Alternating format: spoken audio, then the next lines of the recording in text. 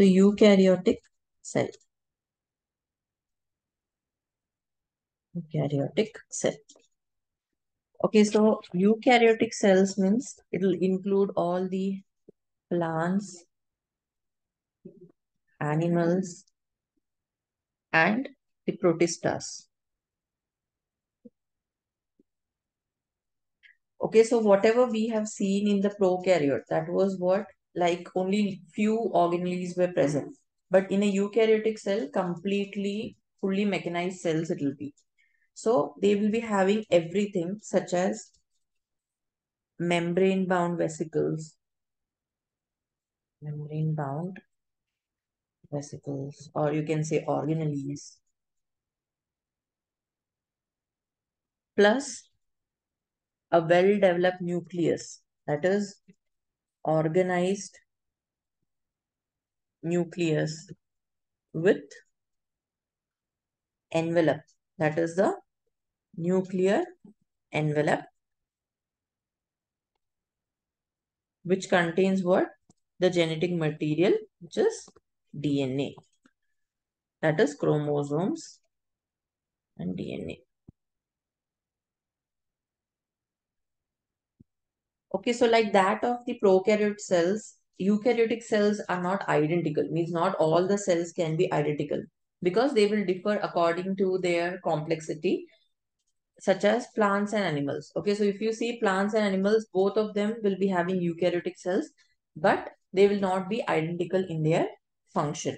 Okay, so usually if we see like in both the plants and animals, okay, if we see certain structures, like the similar structures we'll see first, like I'll just write it.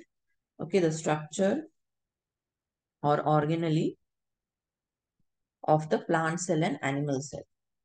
Plant cell and animal cell. So basically, first thing that we can consider over here is the cell wall. So in plant cell, there will be a cell wall, but in the animal cell, it's not there. In the same way, if we take the plastids, okay, plastids will be present in the plant, but it will be absent in the animals. Then third one is centrioles. Okay, so centrioles, they're absent in plants, but present in animal cell. Whereas vacuoles, here it will be a large vacuole, large central vacuole it will be. But in case of animals, it will be either very small or absent. So this is what the basic difference in this four organelle of the plants and animal cell. Okay, so now we are going to see the cell organelles one by one. So the first one is the cell membrane. Cell membrane. So if you take any living cell, okay, all the cells will be having a cell membrane, okay, which is nothing but a thin layer, elastic, transparent, and semi-permeable. Semi-permeable means only selective things, okay, it will allow to pass through the membrane. So that's why it's called as the semi-permeable membrane. So cell membrane also has other names such as plasma membrane or plasma lemma.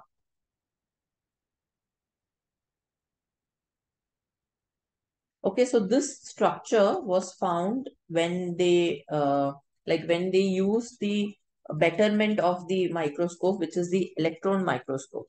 So instead of a,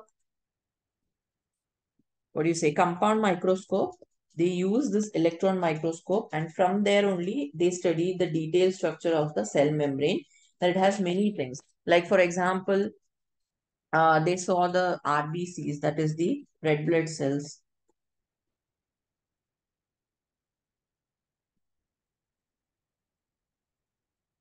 Okay, then they saw in detail like what does this cell membrane actually consist of, or what is it made up of? Okay, so basically, when they found, like when they studied the RBCs in the humans, okay, the RBCs of the human beings, then they got to know that this particular cell membrane is composed of lipid. Okay, that also not one layer of lipid, but two layers of lipid. Okay, so if they ask the composition, mostly the cell membrane is having what? Lipid, which is bilayer,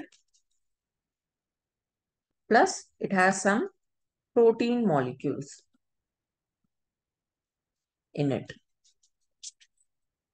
Okay, so lipids means what? It is nothing but the fat. So basically cholesterol or say phospholipids. Okay, so if the lipids are present, they will be arranged in two layers, that is the bilayer, and most probably they will be what? Polar hydrophilic, which faced outwards, and hydrophobic. Hydrophobic means water hating. Okay, hydrophilic means water loving. So hydrophobic will be non-polar. So these lipids, non-polar, they will be facing inwards the cell.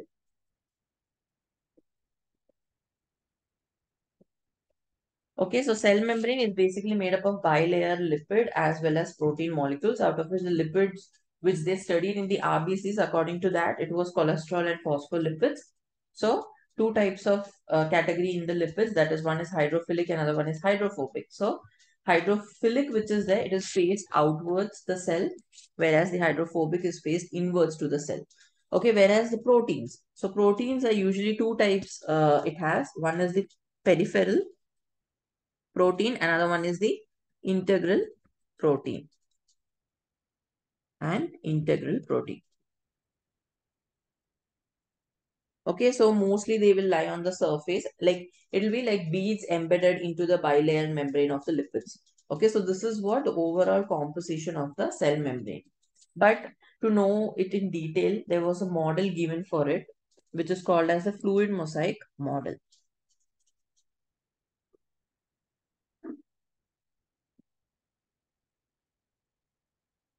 So for the study of the cell membrane structure, this theory or this model was accepted mostly. Okay, and this was proposed by Singer and Nicholson.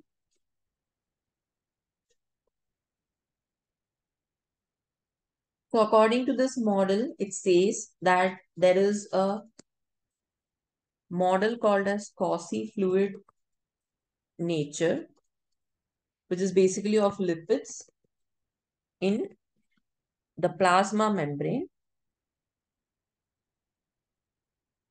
Okay, so what is this quasi-fluid nature lipids in the plasma membrane? This is nothing but there should be a movement of the molecules inside and outside, right? So for that purpose only, like basically the proteins which are on the surface, they should go inside. So for that purpose only, this particular structure or this particular nature is present in the cell membrane, is what this fluid mosaic model states. Okay, so according to their proposal, it seems that the quasi-fluid nature, which is the lipids. Okay, it allows what? The lateral movement, lateral movement to proteins within the bilayer.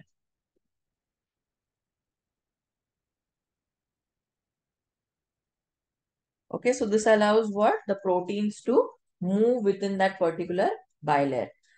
Apart from this, this also contributes to certain things such as cell growth or division of the cell, then certain secretions, okay, and endocytosis. Okay, so as we already know that whatever the cell membrane or the plasma membrane is there, that is what? Selectively permeable, right? Selectively permeable plasma membrane.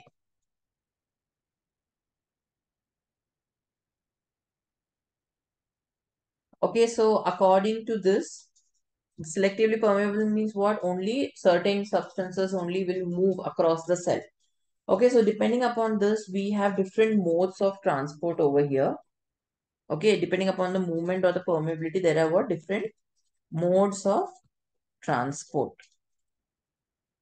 which happens through the cell. So those modes are, let's just write here, mode of transport and which type of molecules get transported. Type of molecules. Okay, so the first one is the passive transport.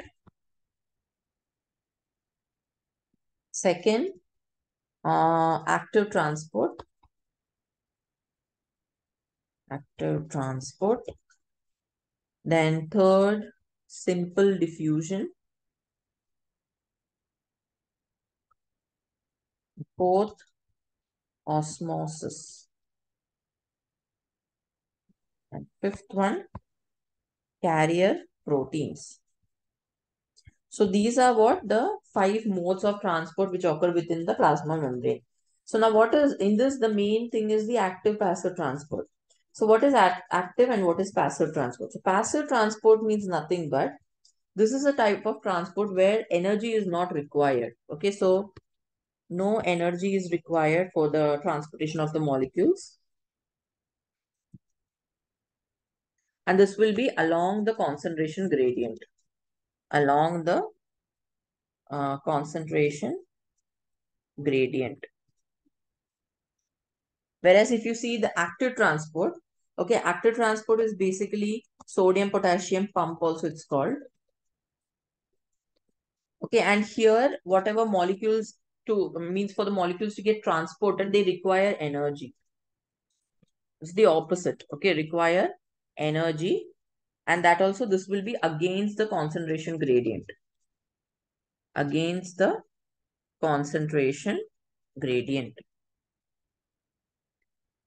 In the same way, diffusion and osmosis. Okay, in diffusion, what happens is the solutes, basically the neutral solutes,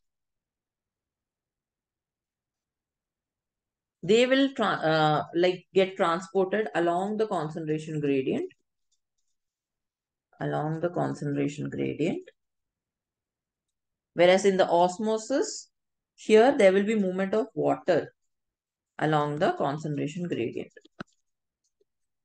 Concentration gradient is what? Where it is moving to or from, like lower concentration to higher or higher to lower. Okay, concentration gradient. Whereas carrier proteins means here they will like transport the polar molecules.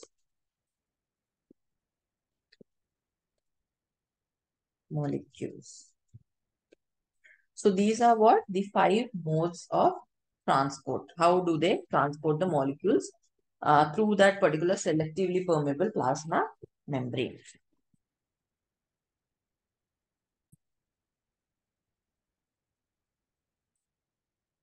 Fine. Now the next cell organelle, which is cell wall. Okay, so cell wall is the outer covering of plasma membrane, that is a cell membrane.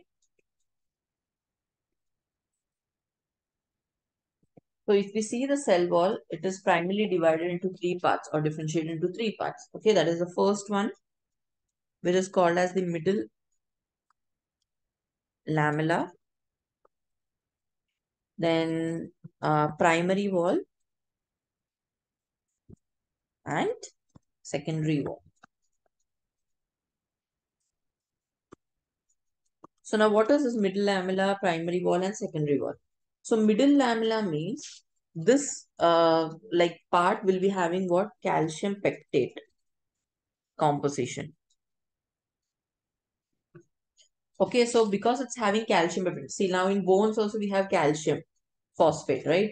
So now what is the function over here is it will keep the neighboring cells intact.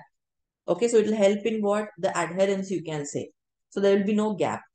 Okay, so that is the function of this calcium pectate in the middle lamella. Second one is the primary wall. So primary wall means what? It will help in the growth because it can grow, right? So mostly you will find this primary wall of the cell wall in the young plants. Young plants. Whereas the secondary wall will be the inner side. So whenever a cell matures, okay, then there will be a formation of the secondary cell. So this is formed where? The inner side. In inner side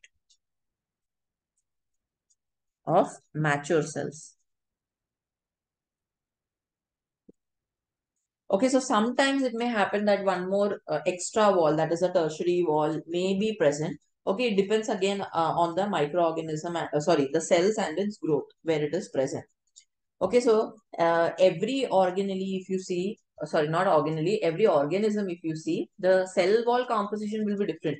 Some may be having cellulose, some may be having pectin, right? So like how we saw yesterday about the flagella and pili. Okay, so flagella was having flagellin, right? In the same way, pili was having pillin.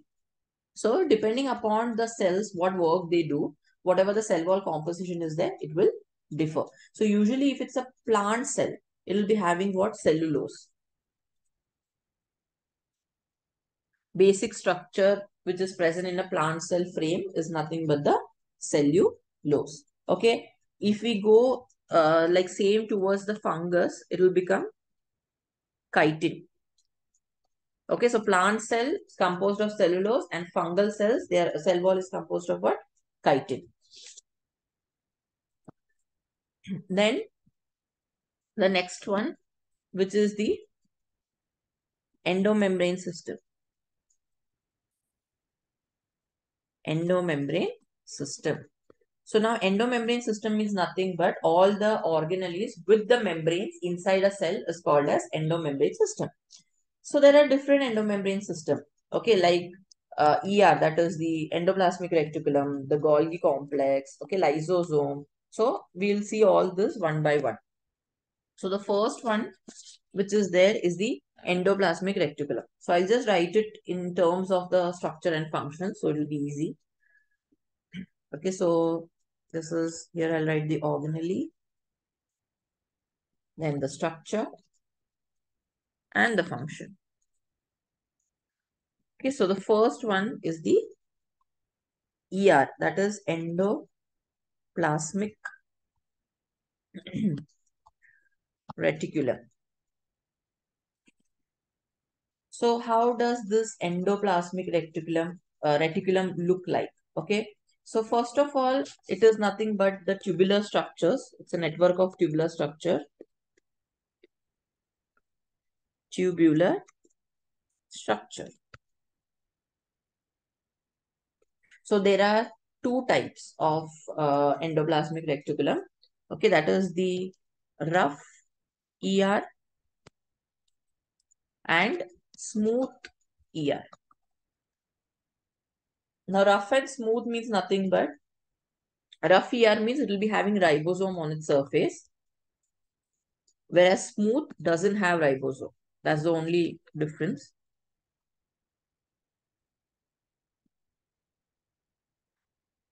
Okay, and the function. Now rough and smooth, so both will be having different functions. So if you take the RER, that is the rough endoplasmic reticulum, now this is mostly involved in the protein synthesis and secretion.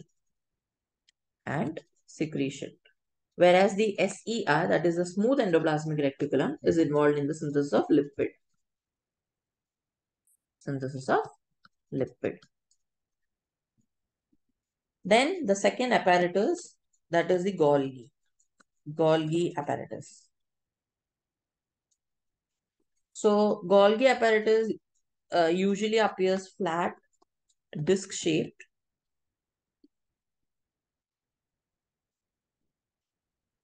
which will be parallelly stacked one above the other. Okay, that is, and that thing is called as what? Cisternae. That is called as what?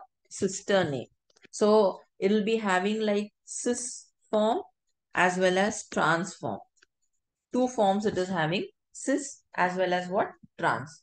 So basically flat disc shaped structures they will be, and parallelly they will be occupied, and that thing is called as what? The cisternae.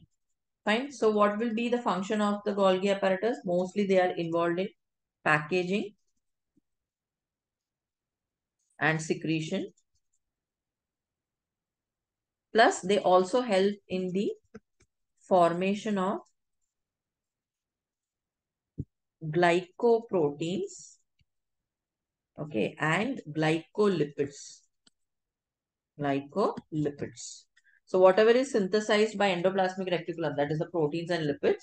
So for the formation of that, Golgi apparatus is required. Then comes the third one, which is lysosome,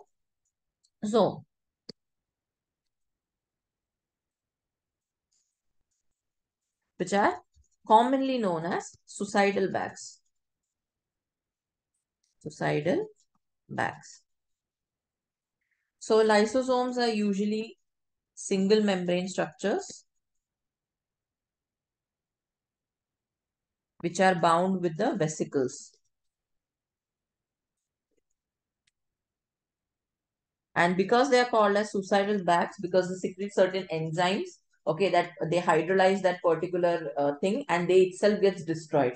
Okay, so hence they are called as what? Suicidal bags. So they are a single membrane, okay, which is having certain enzymes which are mostly hydrolytic.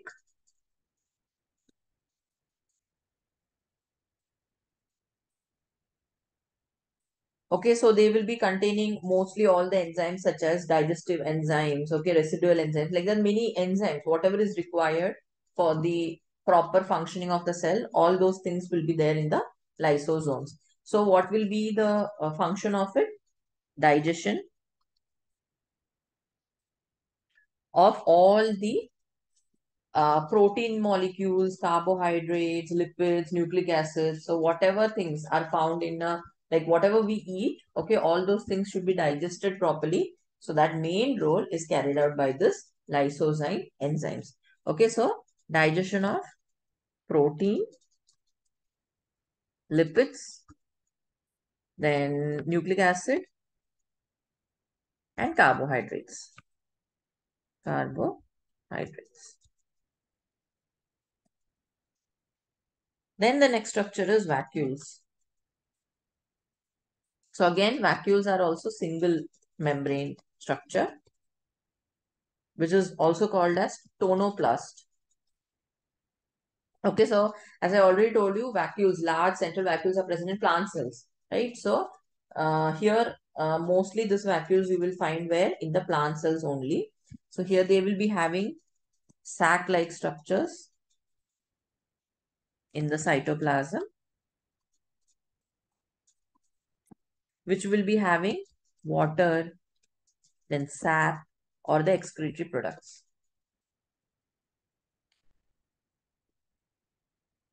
Okay, so like whenever a food is prepared, so to store the food, what happens is there is a vacuole which is called as food vacuole.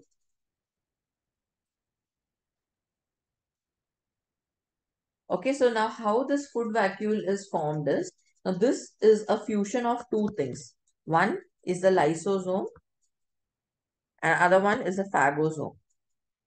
Okay, so when these two things together fuse together, okay, then that forms a vacuole which is called as food vacuole. Okay, so what will be the function of the vacuoles? So the function of the vacuole is, first one is osmoregulation and excretion. So what happened? Contraction, relaxation of the vacuole will take place and it will excrete whatever the unwanted products are there. For example, best example is the amoeba for this. Okay, and whatever the food vacuole is there, it will just take the food and store inside. Okay, the food vacuole, what it will do? It will engulf the food. Okay, and it will store like that in case of the amoeba as well as protistas. Fine. Then the next one is the mitochondria.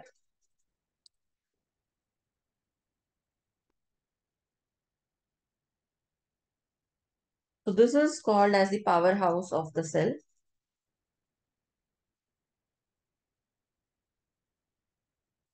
Fine. So this is double membrane structure, which is having certain folds inside the membrane. So basically their inner membrane, it will fold into matrix and form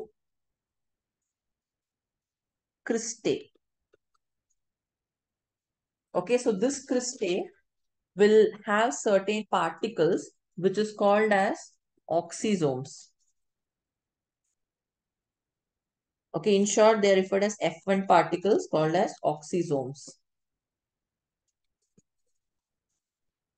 Okay, so this thing, this, what do you say, the organelle, it is having one more extra thing, which is called as what? A circular DNA. Okay, so the speciality of this is what? It has a single circular DNA with a 70S ribosome and RNA. Okay, so whatever energy which a cell gets to prepare the food or to do the functions, everything is because of this mitochondria. So hence it's called as what? Powerhouse of the cell. Okay, so here the function will be what? Produces energy, that is in the form of ATP. ATP means adenosine triphosphate. Then next organelle is the plastids. So plastids is only found in the plant cell, plus one more thing which is called as euglenoids. Okay, so this basically deals with the colors. So hence these are not present in the animal cells. So here there are three types of plastids mostly you will see. That is, first one is the chloroplast. Okay, so chloroplast means what? It will have chlorophyll in it. So during the photosynthesis, it will trap the sunlight, which in turn is essential for the process of what? Photosynthesis, right? So the chloroplast contain the chlorophyll and some of the colored pigments, which are called as carotenoid pigments, okay, which help in photosynthesis. Then you have the next one, which is called as the chromoplast. Now, these are usually fat-soluble carotenoid pigment. So here it will be having colors like carotene and xanthophyll. Okay, that is yellow-orange color. And last is the leucoplast. So leucoplast are colorless. Okay, so they will just store the nutrients. That is the only function of them. So in the leucoplast, because they store the nutrients, again it's divided into three types. Okay, that is the amyloplast, elioplast, and aleuroplast. Okay, this names are according to what they store. Like if we say amyloplast, they will store what? Carbohydrates, starch, whatever is taken. Then elioplast means oil and fat they will store. Whereas the aleuroplast will store proteins.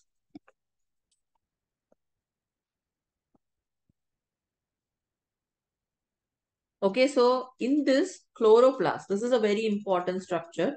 Okay, so here if we see the chloroplast, you can find them in the mesophyll cell of plants,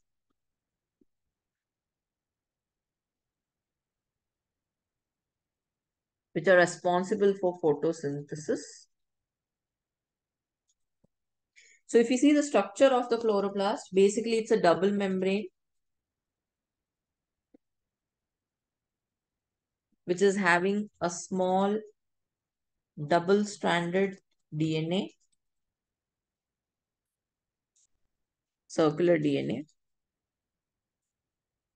and a 70S ribosome. Okay, so if you take a section of the chloroplast, it will be having what? The inner membrane, which has stroma.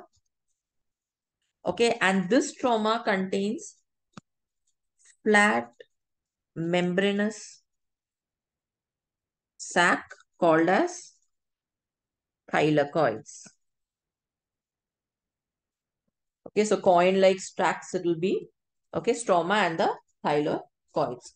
So here that particular pile-like thing is termed as grana. Okay, so this particular thylakoids, they stack together. So this time they are called as what? Grana. So it piles to form grana, and they are connected by stroma lamellae.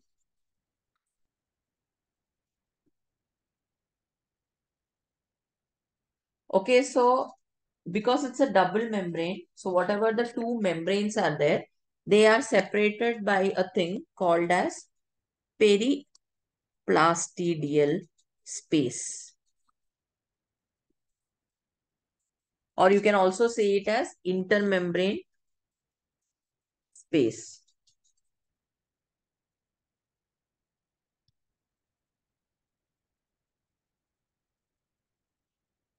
Okay, so chloroplast is nothing but a double membrane structure, and those two membranes are separated by what? Intermembrane space or periplastidial space. Okay, so they are basically present in the mesophyll cells of the leaves for the photosynthesis purpose, and it also gives what? Green color to the plants. So it is having a small double-stranded circular DNA with a 70S ribosome. Plus, if you see the internal section of the, chloroplast, it will be having what? A stroma. That stroma contains flat coin-like structures, which is called as thylakoids. And when those thylakoids stack like this, it's called as grana. And this grana is connected with what? The stroma lamellae.